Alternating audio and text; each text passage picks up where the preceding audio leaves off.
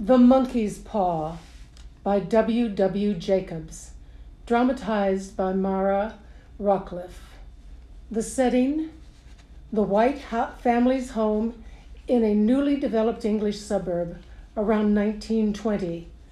Scene 1, a dark and stormy winter night. The sound of heavy rain can be heard, and an occasional thunderclap. The Whites' living room is cozy and bright. Mr. White and Hermione play chess, while Mrs. White knits by the fire. Hermione is winning. Not looking too good for you, is it, Dad? Could you please be quiet? I'm trying to concentrate. Listen to that wind howling out there. I hear it.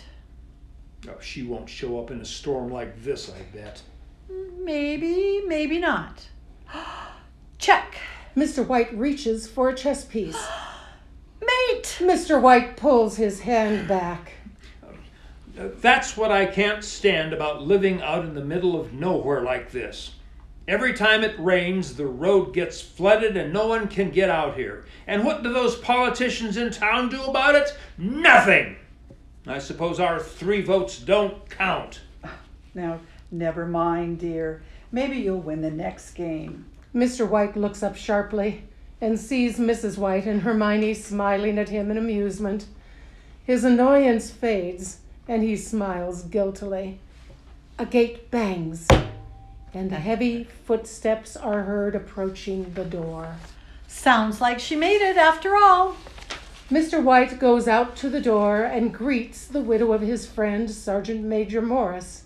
She comes in and begins wiping her feet and shaking out her umbrella. Mother, you remember the Sergeant Major I told you about? This is his wife, Mrs. Morris. Mrs. Morris, my wife, and my daughter, Hermione.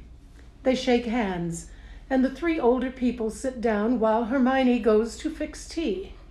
Glad you made it. We didn't know if you'd come out in this storm. Storm? This little shower? Oh, well, you wouldn't think much of this if you'd ever been held up in Bombay during their monsoon season. Now, there are some storms, let me tell you. Did you live in India a long time, Mrs. Morris? 21 years they've been gone. When Sergeant Major joined up with the Army, he wasn't a day older than Hermione, and neither was I, for that matter. We started out in the warehouse together. Well, time flies. Time flies. Hermione enters, bringing the tea. I'd like to go to India, see the old temples, maybe catch one of those holy men performing miracles. You're better off here. But you must have all kinds of great stories to tell. The places you saw, the people you met. Oh, does she ever? What was that story you started to tell me the other day, Mrs. Morris? About a monkey's paw or something? Nothing, really. Nothing worth hearing. A monkey's paw? Well, it's just a bit of, well, what you might call magic, I guess. Magic? The Whites look at Mrs. Morris with interest. Well, it's just like a little paw that's all dried up.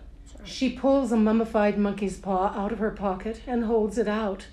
Mrs. White draws back in horror, but Hermione takes the paw and looks at it curiously. So what's so special about it? Mr. White takes the paw from Hermione and examines it, then puts it down on the table. Well, it had a spell put on it by an old holy man. He wanted to show that fate ruled people's lives and that anyone who tried to interfere with fate would be sorry. He put a magic spell on the paw so that 3 people could each have 3 wishes from it. Well, why don't you wish on it then? I have. And did you really have your 3 wishes granted? I did. And has anyone else wished on it? The first owner had 3 wishes, but yes, I don't know what the first 2 were, but the 3rd was for death. That's how I got the paw. If you had your 3 wishes, that thing's no good to you now, then, Mrs. Morris, what do you keep it for? No good reason, I guess. I did have some idea of selling it, but I don't think I will. It's caused enough trouble already. Besides, no one will buy it. Some people think it's just a fairy tale. And the ones who do think anything of it want to try it first and pay me afterward. If you could have another 3 wishes, would you use them? Oh, I don't know. I don't know. She takes the paw, dangles it between her finger and thumb, and then suddenly throws it into the fire. Hey! Mr. White jumps up and grabs the paw out of the fire before it starts to burn. Better let it burn. If you don't want it, Mrs. Morris, give it to me. I won't. I threw it on the fire. If you keep it, don't blame me for what happens. If you're smart, you'll throw it back on the fire. Mr. White shakes his head and looks closely at the paw. How do you do it? Hold it in your right hand and wish out loud. But I'm warning you, you won't like the consequences. Sounds like the Arabian Nights. Why don't you wish for a few extra pair of hands for me? Mrs. White gets up to set the table for supper. Mr. White starts to raise his arm, and Mrs. Morris, alarmed, jumps forward to stop him. The 3 Whites laugh. If you must wish, for heaven's sakes, wish for something sensible. But I don't want to be here to see it. The 4 sit down and eat supper. The monkey's paw forgotten for the moment. The Whites listen to more of the Morrises' adventures. After supper, Mrs. Morris rises. Mr. White accompanies her to the door, and they say their goodbyes. Mr. White returns to the fireside and sits down. Well, Mrs. Morris is quite a storyteller. For a moment there, she almost had me believing that one about the monkey's paw. Did you give that disgusting thing back to her? I tried to, but she wouldn't take it. And she told me again to get rid of it. Get rid of it and give up our chance to be rich and famous and happy? Wish to be an emperor, Dad, to start off with. Then Mom can't boss you around. Oh, well, thanks a lot. Mr. White takes the paw from his pocket and looks at it doubtfully. I don't know what to wish for, and that's a fact. It seems to me I've got all I want already. You'd like to pay off the mortgage, though, wouldn't you? Well, wish for 200 pounds then. That'll do it. Oh, this is ridiculous. No harm trying, though, I suppose. He holds up the paw as Hermione taps a drum roll on the table with her hands. I wish for 200 pounds. Hermione finishes with a dramatic flourish. Mr. White cries out, Ah! shuddering, and drops the paw. His wife and daughter run toward him. It moved. When I wished it, it twisted in my hand like a snake. Well, I don't see the money, and I bet I never will. She picks up the paw and puts it on the table. You must have imagined it. I felt it move. Never mind, though, I'm all right. They sit down by the fire. A depressing silence settles over them. The howling of the wind grows louder. A door bangs, startling them all. Hermione laughs. I don't know why we listen to that nonsense. How could wishes be granted in real life? And if they could, how could 200 pounds hurt you anyway? It could drop on his head from the sky. Well, Mrs. Morris said the things happened so naturally that you might think it was coincidence.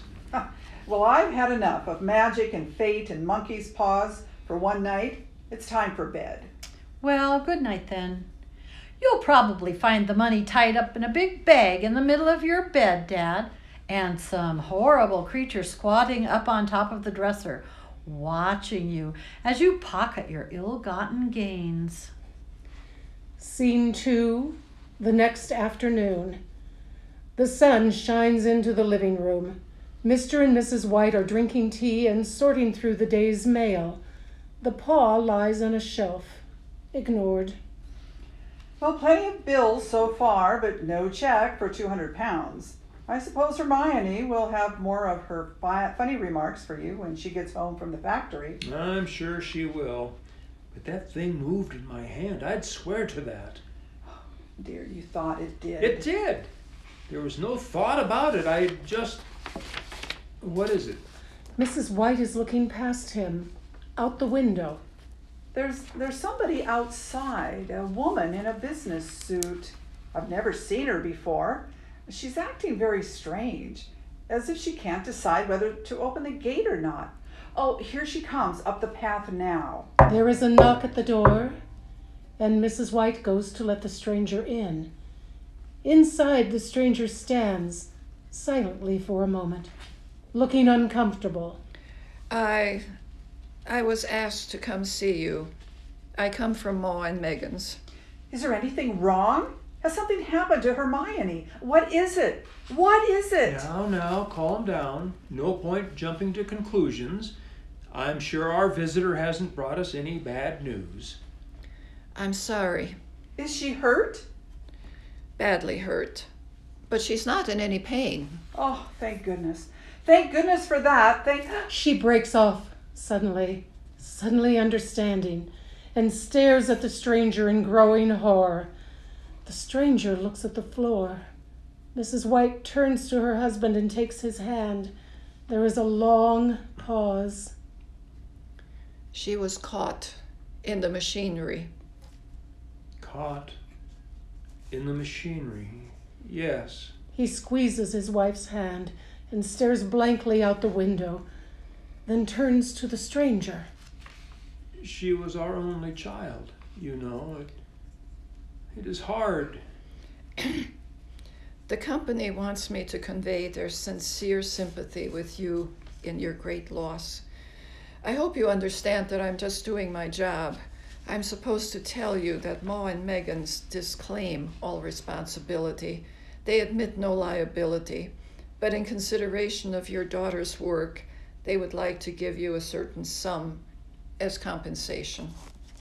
A certain sum? How much? 200 pounds. Mrs. White screams. Oh! Mr. White holds out his hands and falls to the floor in a faint. Scene 3. Nighttime, a week and a half later. Mrs. White stands in the doorway, weeping as she looks out into the darkness. Mr. White comes downstairs. He goes to her and closes the door and then puts his arms around her. Come back to bed. It's cold out there tonight. It is colder for my daughter. She sobs. Suddenly she straightens and turns, clutching her husband's arms. Oh, the paw! The monkey's paw! What? Where? I want it. You didn't get rid of it, did you? It's upstairs, I think. Why? Oh, I only just thought of it. Why didn't I think of it before? Why didn't you think of it? Think of what? The other 2 wishes. We have only had one. Wasn't that enough? No, we'll have one more. Go get it down and wish our daughter alive again. You're insane. I want my daughter back. I want to see my daughter. You don't know what you're saying. We had the first wish granted. Why not the second? It was a coincidence. Go and get it and wish. Mr. White faces her and takes her by the arms. She's been dead 10 days. And besides, I didn't want to tell you this, but I could only recognize her by her clothes. She was mangled in the machinery. If she was too terrible for you to see then, how would it be now? Bring her back. Do you think I would fear my own daughter? Mr. White goes slowly upstairs, followed by his wife. He takes the paw and stares at it. Wish. It is foolish and wicked. Wish. I wish my daughter alive again. He drops the paw and sinks trembling into a chair. Mrs. White runs to the window and stands looking out. The clock ticks. A stair creaks. Mrs. White comes and sits by her husband. Finally, a quiet knock is heard. Mrs. White jumps up. What's that? A mouse. It's just a mouse in the wall. Another knock, louder this time. It's Hermione. It's our daughter. She starts toward the stairs, but Mr. White grabs her by the arm. What are you going to do? Hermione, what are you holding me for? Let me go so I can open the door. Don't let it in! How can you be afraid of your own daughter? Let me go. The knocking is louder and louder. She breaks free and runs down to the door. I'm here, Hermione. I'm right here. As she struggles with the lock, Mr. White falls to his knees. He picks up a monkey's paw from the floor and holds it up in his right hand. His lips move, but we can't hear him over the thunderous knocking.